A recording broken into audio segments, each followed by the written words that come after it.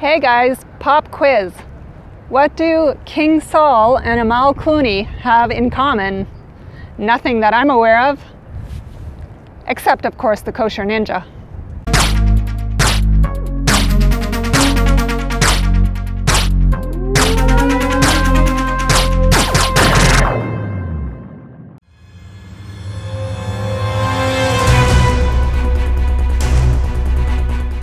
Hey everyone, my name is Jo and I'm the Kosher Ninja. And we're planning and preparing my bucket list adventure, which is to hike through Israel from one end to the other later this year. I'm so glad you've stopped by, and while you're here, I hope you'll subscribe. But right now, we're taking a field trip.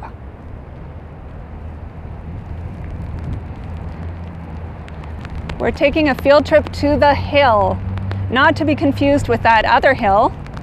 And we're here so that we can talk about Amal Clooney and the Kosher Ninja. So what does Amal Clooney, and the hill for that matter, have in common with the Kosher Ninja? Well, it turns out not an awful lot, but probably more than you might think. So while it seems a little bit off topic, it's not really, and if you keep watching, you'll find out why. Just to be clear, I have a great deal of respect for Amal, from what little I know of her. That was a fabulous outfit, wasn't it? You know the one I mean, the yellow one. And yes, we are on a first name basis. But I do have a beef, and my beef is this. I worry that people see her and think that she represents what it's like to be a human rights lawyer or a human rights advocate. And now, I'm sure I don't give people enough credit, because most people, I'm sure, understand that she is an unusual, no, exceptionally unusual case. But still, it vexes me.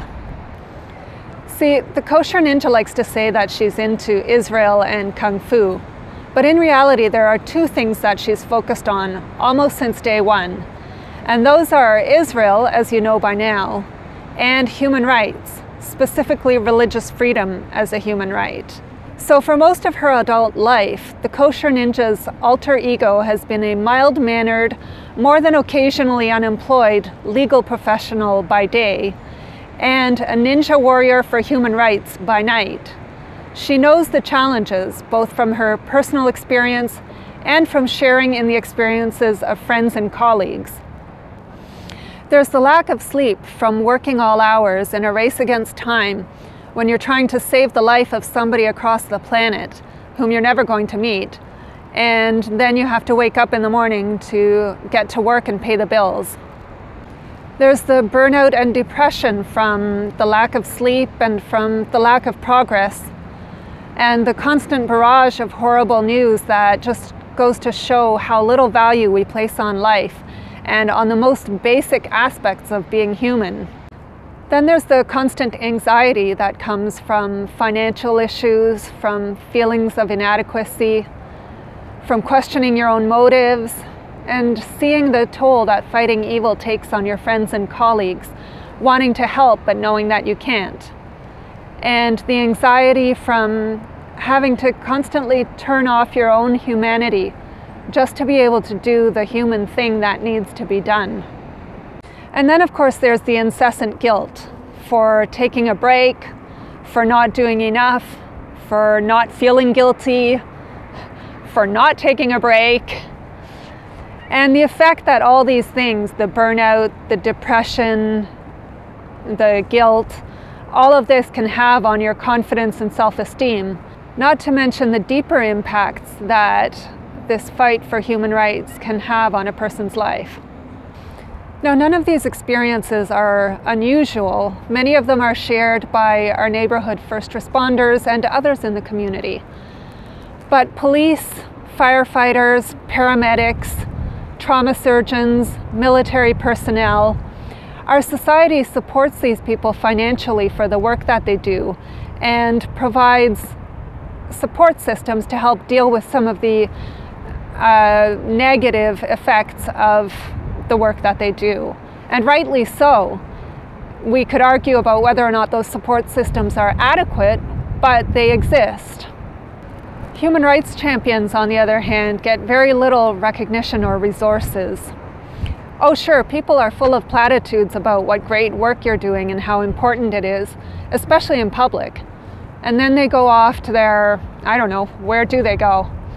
Well, you go home to your holy underwear, ramen noodles, and never-ending SOSs and research and reports.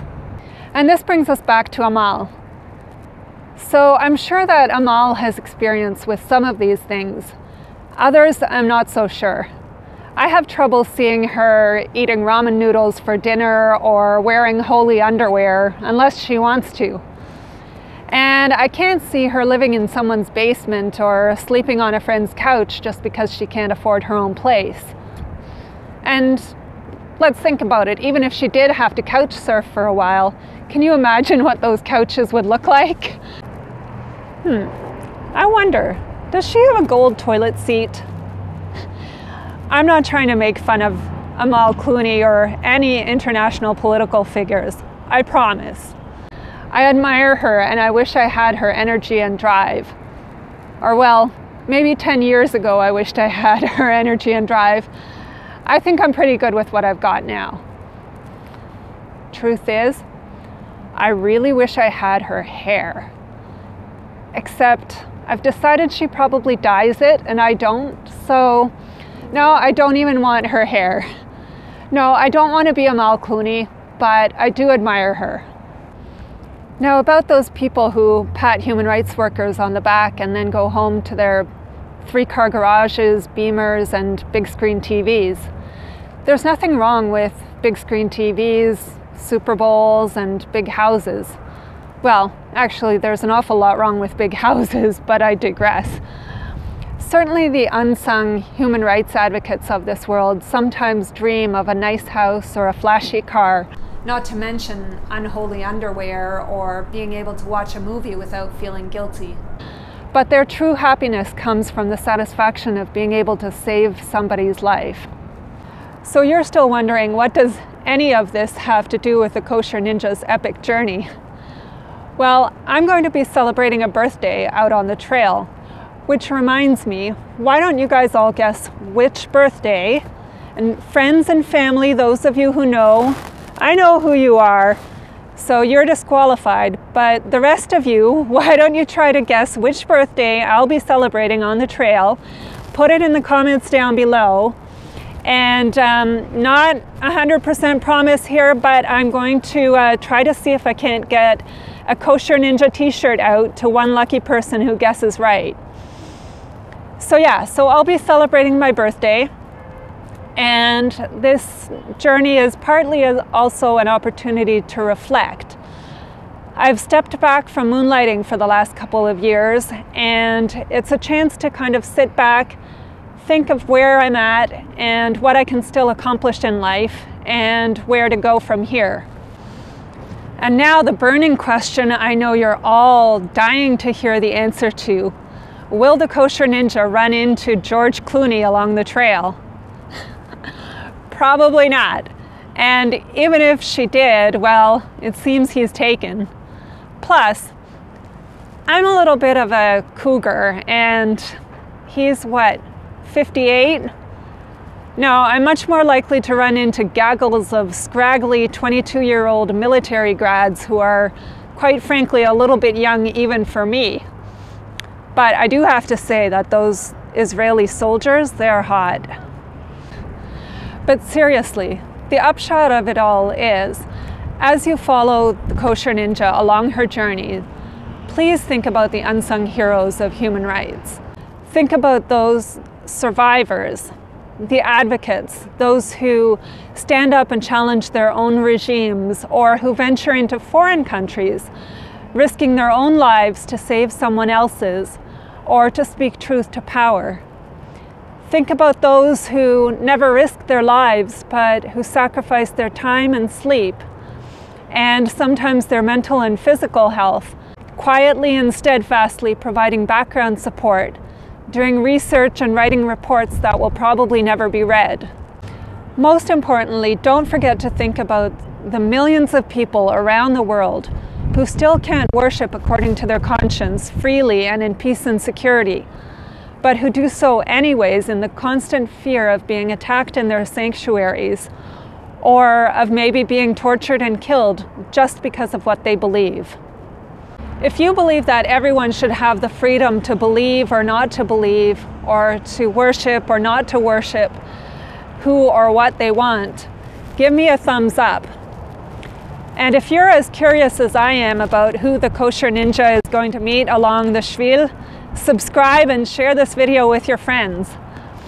And if you've ever hiked the Shvil or elsewhere in Israel or would like to, tell me about it in the comments below. And while you're at it, don't forget about those birthday guesses.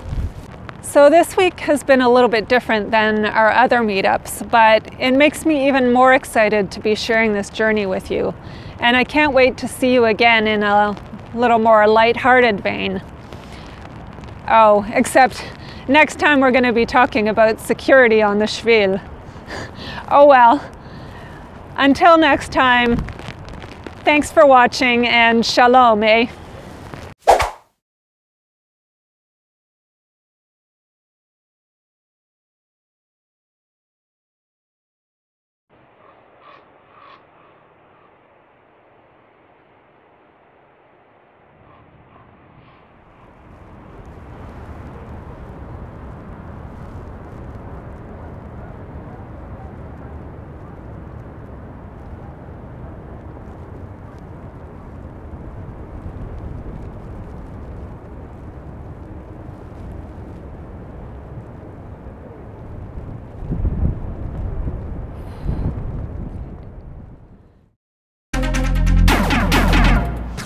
Think of